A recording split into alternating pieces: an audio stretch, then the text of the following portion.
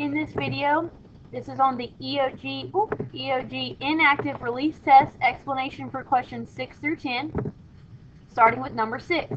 Sharon made a scatter plot comparing the shoulder heights of dogs to their weights. Sharon's dog has a shoulder height of 28 inches. Using a linear model, what is the best prediction of her dog's weight? Okay, so they're telling me that this is a scatter plot, okay, which I can see, and they're also saying that Sharon's dog has a shoulder height of 28 inches, so that's important, okay? And they want me to use a what? A linear model, okay? So a line of best fit. Now, they want the best prediction of what? Her dog's weight, okay? Well, if I notice, this is where it says height, and this is where it says weight. They're giving me the height, okay? So I know that it's a height of 28, so I'm going to kind of make my dotted line like this. And then I'm going to stop for a minute. Because what I realize is I need a line of best fit. They've given me some dots. This is calculator inactive, so I can't calculate a line of best fit. So to the best of my ability, I need to draw a straight line that fits the data. Okay? My line's not going to be perfect. Okay? But I want it to try to hit some of the points and to fit the data. Just like clothes fit a person, the line should fit the dots. Okay, so I'm going to see where they cross. On my graph, it looks like they're going to cross here. If I kind of follow that across, rough, but it's somewhere between 100 and 110. When I look at my answer choices, the first option is at 85 pounds. Well, that would be right here. That doesn't make sense. The next option would be at 90 pounds, right here. Based on my red line, that doesn't work. 120 would be all the way at the top. That's way too big. So the only one that makes sense is C. Number 7, also calculator inactive. It says, what is the value of 0.36 repeating times 11 halves, or 11 over 2? To be able to answer this question successfully, you have to remember how to write repeating decimals as a fraction. Remember, however many decimals are repeating, that's how many 9s you use in the denominator. So since two different numbers, 3 and 6, are being repeated, I'm going to use 2 9s as the denominator. That is how you write 0.36 repeating as a fraction. Now I need to multiply it to 11 over 2. Okay, well you can, if you want to, you can say 36 times 11, and you can say 99 times 2. But to me, that's a lot of work. You're going to have some big numbers going on. What I would like to do is to cross multiply. Sorry, not cross multiply, cross reduce.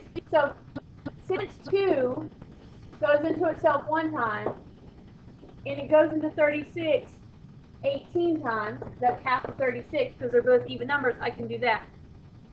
The other thing that I can do is, since 11 goes into itself once, and 11 goes into 99 9 times, when I multiply across now, I'm going to get 18 times 1, which is 18 over 9.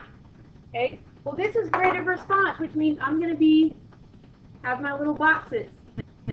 I can reduce the fraction, but I don't have to. If I want to enter it 1/8/9, that is an equivalent and correct answer. If I know that 18 divided by 9 is 2, and I would rather just bubble in 2, that's also equivalent. If I multiply this out, let's see, 6 times 1 is 6, times 3 is 3, placeholder 6, 3 times 1 is 3, 6, 9, 3, 69, 9 times 2 is 18, carry the 1, 9 is 18, carry the 1, 98, okay? The other option, if you hadn't reduced it at all, you would have gotten 396 divided by 198. Well, the problem is you're not going to have that many boxes you can grid, okay? You're not going to have 396/198, okay? They're not going to give you that many boxes, so you would have had to reduce it.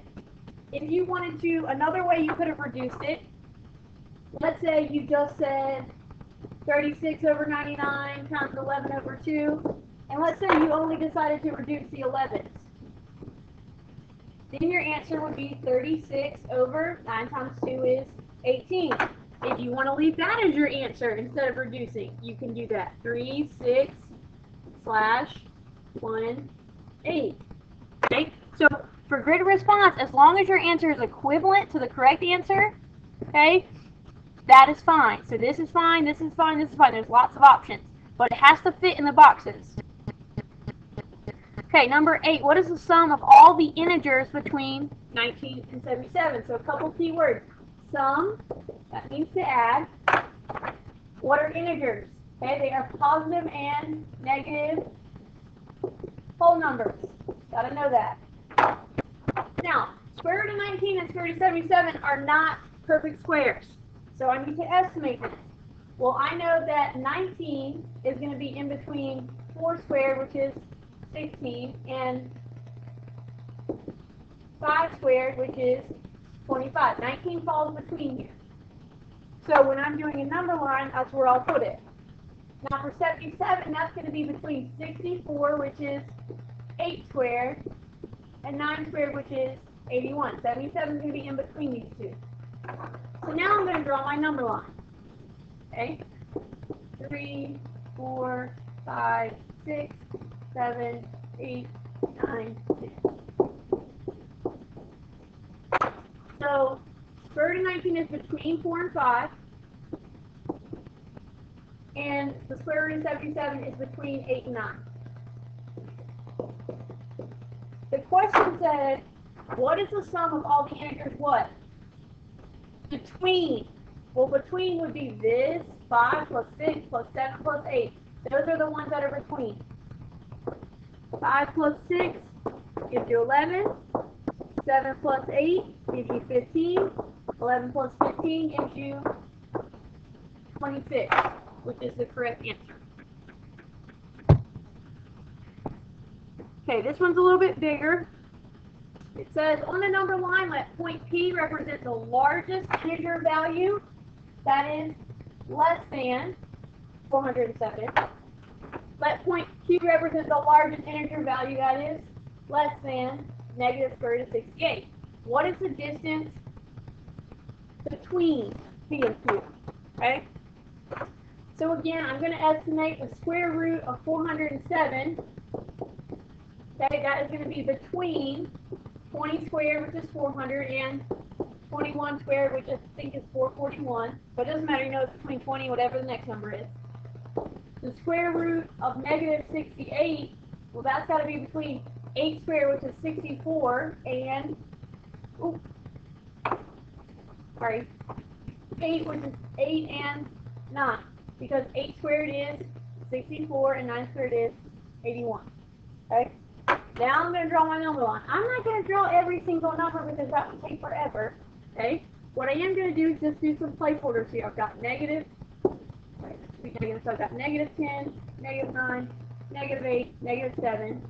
That gives me a general idea. Here's going to be 0. Here's going to be 10. This is kind of like a placeholder. And then I'm going to have 19, 20, 21, and 22. We know what's in between there. We don't need to write those all down. Now, square root of 407 is going to be in between here, right there. And, sorry, and I should have said that better. It said point P, okay, point P represents the largest value that's less than the square root of 407. Okay, the largest value that's less than. Well, if this is 441, the square root of 441, and this is the square root of 400, the biggest number that's still less than 407 is 20. So this represents point P. Now on the other side, I'm going to plug in 68. We already know that negative square root of 68, okay, is going to be in between the square root of 64, which would be negative 64, and this would be negative 81 if I was taking the square root. Okay. Now, it said that Q is the largest integer value that is less than this number. Remember, everything on this side is less, and everything on this side, this is the less way, this is more, Okay, so when it says less than, they want the biggest number that's less than this. Well, less than, that means it's what? -9. So that is point Q. Okay, the question, let's go back to the question. This is a very multi-step problem. What is the distance between P and Q? Well, here's Q, here's P. Well, how many spots do I have to jump to get to 0? 9. How many spots do I have to jump to get to 20? 20. So a total of how many tallies are they going to jump? 20 plus 9, which is 29, which is the answer. Alright, one more for this video. It says, what is the value? And they want you to simplify this operation. No calculator. There's lots of different steps that you could choose to do first. I always like to get my negatives out of the way. Now remember, what we said, that if they're negative, they're unhappy, they want to be moved, right? Where can they go? To the opposite location. So, if this guy's unhappy, he needs to come down. If this guy's unhappy, he needs to come down. And if this person's unhappy, they need to go up. So the first thing I'm going to do is rewrite my problem after I've moved people to make them happy. Now these two are coming down because I just rewrote them. They're happy where they were. So is 5 to the 0, so I'm just going to put that right here. Now, the two items in red are coming down, so 4 to the first. Once I move them, they become happy, so their exponent becomes positive. And I'm going to put 5 to the third on top. These are all being multiplied. Okay.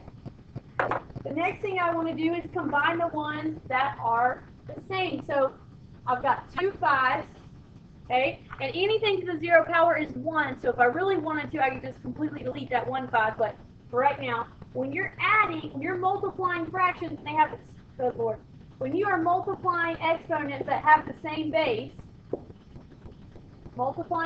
exponents of the same base, you add the exponent. So this is really going to give me 5 to the second, okay? So when I have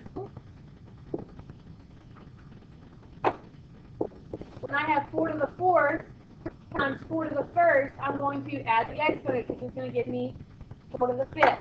Okay, so that's just a reminder. So what I have is, once I've added them, okay, this gives me 5 to the second on the bottom and 4 to the fifth on the bottom. The top, they're not alike, so I can't do anything there. I can just bring them across. Okay. At this point, I need to do the division. I can only do it to the ones that are alike. So I'm going to rewrite this with pictures so that you know where they all went.